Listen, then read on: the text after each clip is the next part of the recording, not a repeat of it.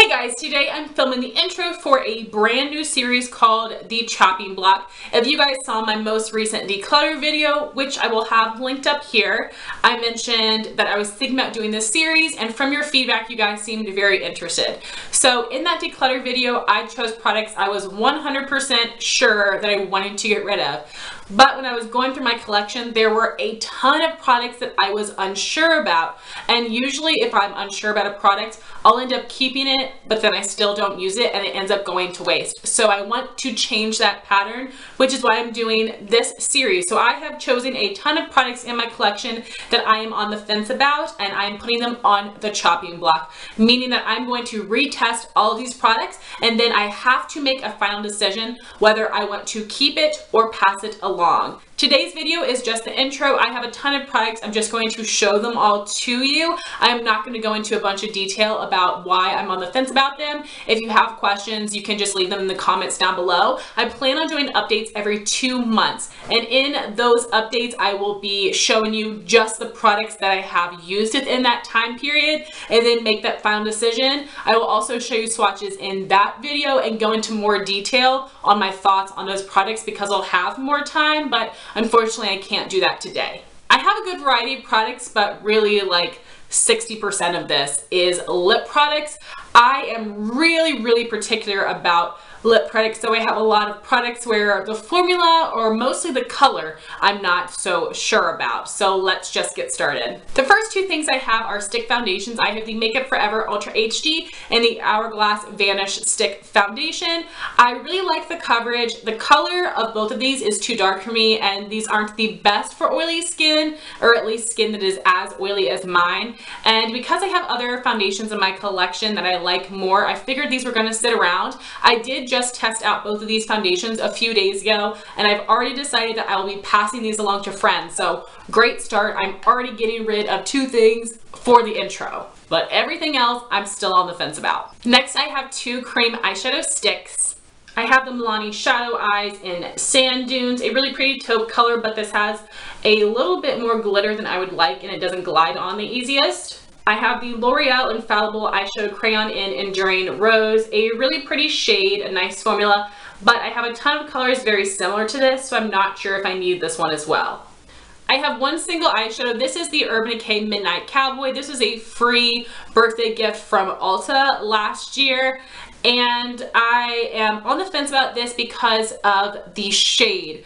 Champagne shades are really pretty and sort of universal. They look amazing on people with medium or tan skin tones because they are really metallic and really bright, but on fair skin tones like me, champagne shades just blend right in, so they don't have as pretty of an effect, and it just ends up being very natural on me. So I'm going to try this out on the lid, try it out as a cheekbone highlighter, and if I don't love it, I'm going to give it to my mom because she loves champagne shades and she is a bit more tan than I am. Then I have 3 ColourPop eyeshadows, 2 mattes and 1 satin, which would definitely be my least favorite finish. I did end up keeping a few of them, but these are shades that I'm not so sure about, and I do have a couple friends that love these satin and matte finishes, so if they don't mind having some eyeshadows that I've already used a couple times, then I'll send these to them if I decide to get rid of them. I have Mittens, which is a warm brown. It is a satin finish. I have Hustle, which is a burgundy plum matte finish. I have Central Perk, which is a deep burgundy, also a matte finish.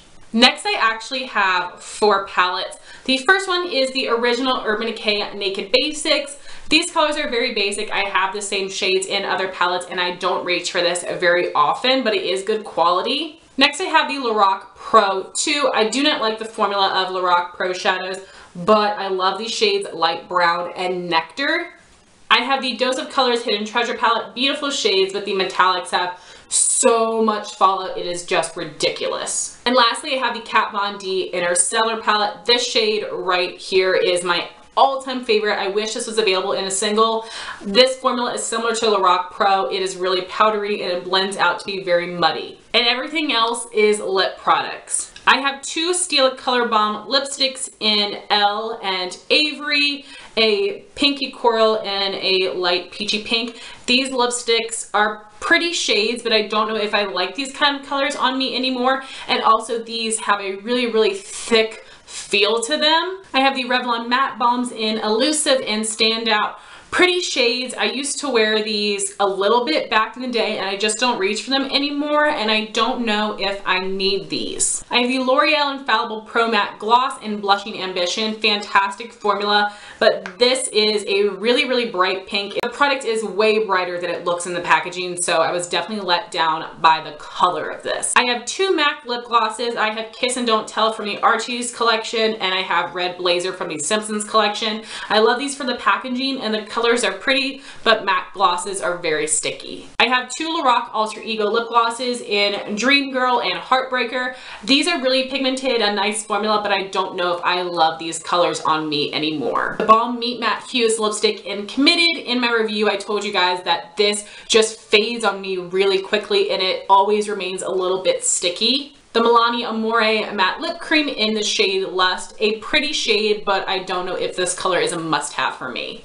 All the rest of the lip products are from ColourPop. I love ColourPop lip products, but by trying these out, I've realized what formulas I like and what formulas I don't like. And unfortunately, even though I try to look up a ton of swatch pictures, swatch videos, even on people of my skin tone, a lot of times when I get these lip products, they look way different on me than they do online and on other people, and I never like them as well. So that's just something really disappointing for me, which is why I have so many ColourPop lip products. I have Freshman, which is a cream finish. Don't know if I love this color, and I also don't like the cream formula. Trust Me is a matte X finish, a really pretty bright red, but I never wear reds. Poppin, a really bright magenta fuchsia hot pink with a matte X finish. Great formula, but I don't wear these kind of shades very often. Toucan is a red tone pink and a matte finish.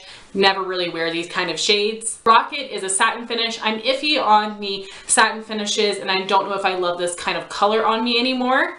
Bound is a glossy finish. I don't like these finishes, and this shade is sometimes looks good, sometimes not so much. Corset is a hyper glossy finish, which I hate. The smell is really, really sickeningly sweet on the hyper glossy finishes, and I do have other purples that I like just as well. Then I have Juicy, a really pretty coral color, but this is also a hyper glossy finish and I cannot stand that scent, and I don't know if I really love corals as much as I used to. Brills is a satin finish light lilac lipstick. This is a little bit too light and unwearable. I have other purples that I prefer over this one. Lastly, I have Frida, which is a satin finish. This is the Coffee Break with Danny shade. This looks good on everyone, but I don't love it on me. This is a lip color that depends what makeup I'm wearing, and I don't know, most of the time it just doesn't look good, which makes me very sad. Moving on to the ColourPop liquid lipsticks, I only have one Ultra Satin lip because I love this formula, but this shade I don't like. This is Mess Around. It is a gray tone tan nude. This is really, really gray on me, and I don't really know if I would ever wear this shade, but I do love this formula. All the rest of these are the Ultra Matte lips. I have some of the old formula and some of the new formula. The new formula I do not like near as well. So for all the shades in the new formula, it's because of the formula. But for all the shades in the old formula, it's because of the shade. I have More Better, which is in the new formula. I have Donut. It is in the old formula. This color shows up a lot more bright orangey on me. It isn't as muted or as pink as I would like. First Base is the old formula. It is a very, very pink shade. Not bad, but it isn't my favorite color of pink. Midi is the old formula. This is a really pretty light nude, but I do have other nudes I prefer over this one. Kapow is the old formula. This is very similar to Mess Around. It's just too gray tone on me. Looks beautiful on my friend Ami, but not so good on me. Chili Chili is the new formula. This is a very strange terracotta, deep terracotta mixed with a brown shade. So it's the formula, and also this color looks kind of strange on me. Shimmy is the old formula, and it is a really light pink. This one I'm leaning more towards keeping, but we'll see when I actually use it. I have Beeper, which is the old formula. I used this in a recent tutorial and loved it, but I really have only liked this lip color in that makeup look and not any other time. Again, this looks amazing on my friend Ami, but not so hot on me. Bad Habit, which is in the new formula. Stingray, which is in the new formula, and this one also looks a lot more brown on my lips than it does in the tube. So guys, that was the intro for my brand new chopping block series. Please make sure you are subscribed so you will see my updates every 2 months where I will test out these products and let you know for a final decision whether I am going to keep them or pass them along. I really hope you guys enjoyed this video and found that it was somewhat interesting and maybe helpful. Who knows? But thank you all so much for watching. Please like, comment, and subscribe. Bye guys.